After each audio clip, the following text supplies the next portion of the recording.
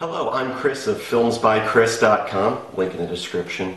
This is my second channel on hardware, and today I'm going to talk about a little device here that we're going to be using in a lot of projects. This is an ESP8266. Basically, it's a microcontroller with Wi-Fi built in. Think of it as basically an Arduino with Wi-Fi built in. Now, what's great about this is you have plenty of GPIO pins, so you can get inputs and send outputs to many devices, but again, since it has Wi-Fi, you can connect to it pretty much from anywhere in the world using your smartphone, laptop, desktop, whatever you have, whatever device you have connected to Wi-Fi, you can send and receive stuff to this device. Now, one of the great things about this device is that it's super cheap. Now, this one I bought off Amazon for $8, and that was with 2-day Prime shipping. I saw pretty much the same exact module on eBay for $4 with free shipping, but that was coming from China, and it was going to take about 2 months for me to get it. So I paid the extra $4 to get it in 2 days so that I could do this video. And there are other versions of it, because there's many different models of this, that you can get even cheaper for like $2 or $3. The main difference between this module and those modules is this one's called a development board, and the big difference here is it has USB, micro USB built in here, as well as buttons to reset and flash it. With the other ones, the cheaper ones, you'll need a separate device to connect to it and program it and flash it, and to me it's worth an extra $2 or $3 to have that built in, because I also like to power these things using cell phone chargers rather than having to wire into this with a different charger.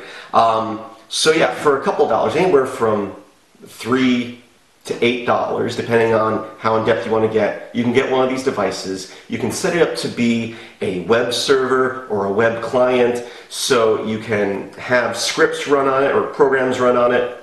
And so yeah, you plug it in, it's almost instantly on, it takes a few seconds to connect to your network, and you're up and going, and you can have a full-blown server running that you can connect to with your smartphone, tablet, or any internet device.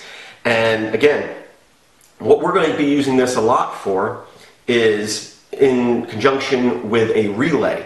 And if you've watched some of my videos on hardware stuff, almost everything you're going to be doing is turning stuff on and off. Whether you're opening a garage door, unlocking your car door, turning on your air conditioner, turning lights on and off, you're just turning something on and off with a switch, which is what a relay is. And you can get a relay for $1 or $2. So, for under $10, you can have an internet-ready device that you can turn things on and off, unlock doors, open doors, bunch of stuff. Under $10, you can do it from your smartphone or tablet without having to install anything. You just point your web browser at this device and you're good to go. So, just wanted to give you a little preview of this device, a little talk about it, because we are going to be using it a lot in a lot of projects, because I love controlling things wirelessly. And although there's other ways of communicating, which we might get into in future when it comes to things like Bluetooth or other wireless modules, again, this is super simple. If you're not deep into hardware stuff, you've probably, if you've done any type of programming, you understand HTML and HTTP, and so very easy. And again, once it's connected to your network, you can open up a port on your router and it's accessible from anywhere in the world that you have an internet connection to. So definitely a great option.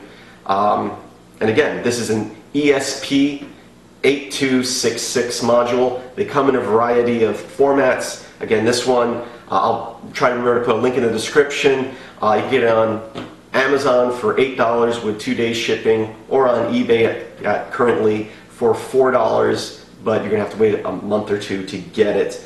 But I have 2 of these, and I've been using them for small projects, and I'm loving it.